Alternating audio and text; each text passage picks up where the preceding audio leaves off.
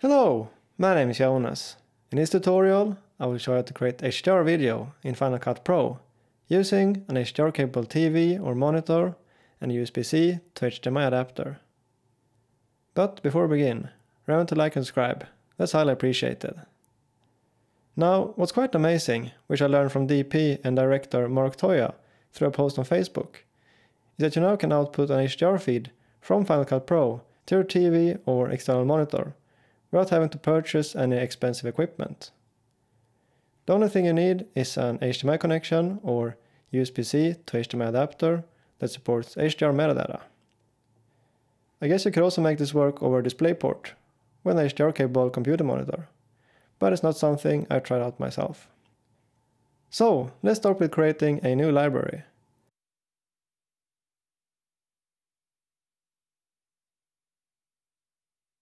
By default, this will be set to standard, which means direct 709 color space with a regular HDR gamma. If you create a new project, you can see that the option to change color space isn't available.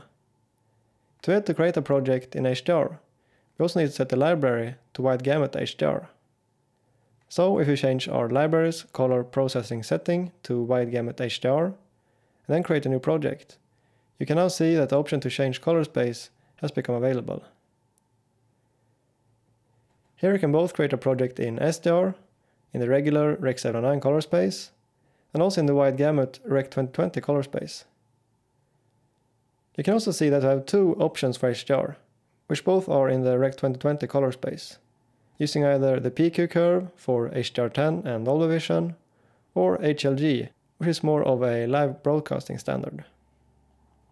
As you can see, we can't choose any other color space than Rec 2020 to go with HDR. For example, Rec 709, which I often use, or P3D65. For this project, let's use Rec 2020 PQ. Before starting to grade in HDR, let's import two clips that I graded in DaVinci Resolve earlier, just to see that it works. I have one clip of Ibrahim playing with some fire, and also one of my recent videos, Spring Water in HDR, the lake.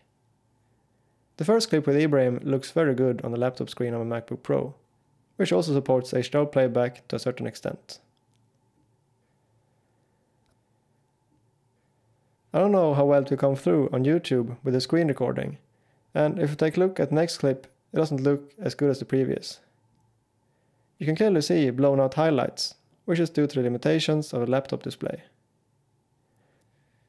To solve this, go to the top right of the viewer, press View and choose Show HDR as tone mapped.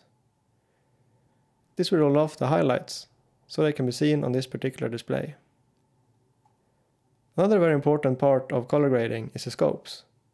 If you go back to the same menu and press Video Scopes or Command +7, we get a nice waveform monitor with a luminance scale from 0 to 10,000 nits, which is the total range of the PQ curve. This waveform monitor also represents the human visual system well, since we are more sensitive to low light. And when working with the PQ curve, half of the bit values of the video signal are placed in the 100 nits SDR range, which, as you can see, takes up half of the height in this particular waveform monitor. So what's really awesome in macOS Catalina is that you now can output an HDR feed over HDMI, which also works in Final Cut Pro. To do this, you will need an HDMI connection that supports HDR, and for my MacBook Pro, I bought the Belkin USB-C to HDMI adapter, which costs $50 in the Apple Store. Check out my previous video to learn more. Earlier, to make this work, I believe you needed a professional and much more expensive I/O box, which could cost you from $1,000 to $2,000. Now, with native HDR support in the Catalina operating system, you can get started with HDR grading for a lot less, which I think is great. So, after connecting the HDMI adapter and HDMI cable between my laptop and TV, I simply go to Preferences, Playback, and choose my TV in the AV output. Here you can also select Show HDR as tone mapped. But when monitoring my TV or on a grading monitor, I want to output a clean, unaltered signal, so I'll leave this box unchecked for now. When I play back my clips, they look very good on the TV, and everything seems to be working as it should. If I press up on the remote and hit enter, we can also see that the TV is in the HDR mode, and also displaying the Rec 2020 color space.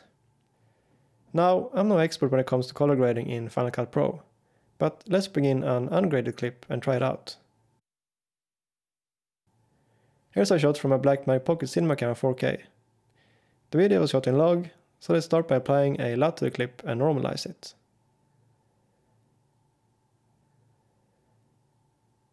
I kinda like the exposure, but I think we could make the highlights pop a bit more. So let's put up those to like 20%. I like how this looks on my TV. But let's also adjust the colors a bit by going to the color wheels.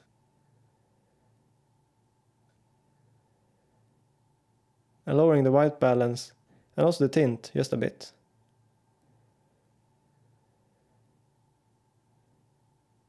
The foliage now looks a bit more green and less yellow. I could play around with a few more adjustments, but I'm happy for now. So, once done with your HDR video, exporting is no different than exporting a regular SDR video in Rec 709. Although you have the option to add HDR10 or ST2086 metadata to export. This is done by selecting the project in the browser and click on the share inspector. I don't have these values for this particular project, and I don't think that Final Cut Pro can generate either max ELL or max FAL metadata. But they aren't really essential for exporting a working HDR video. I'm going to select only the clip I just graded, hit X and export it as a master file. As you can see, we get a warning here. And this is because the video codec is set to H.264, which is an 8-bit codec. And when working in HDR, you want to export your videos in 10-bit. So instead I'm going to select the Apple ProRes 422 HQ codec. And as you can see, the warning disappears. You can also see that the color space is set to wide gamut HDR Rec 2020 PQ. This information will be added as metadata to the file. So when you play back the video, it will be recognized as an HDR video. And the same applies if you upload it to, for example, YouTube.